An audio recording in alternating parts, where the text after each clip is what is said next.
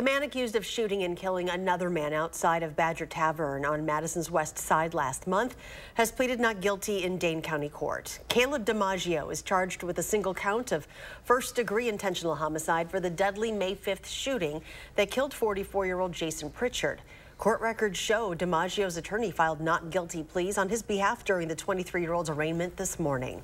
Witnesses who said they saw DiMaggio shoot Pritchard told police during their investigation that the 23-year-old was amped up earlier in the night and had been holding his gun nonchalantly before firing at the victim.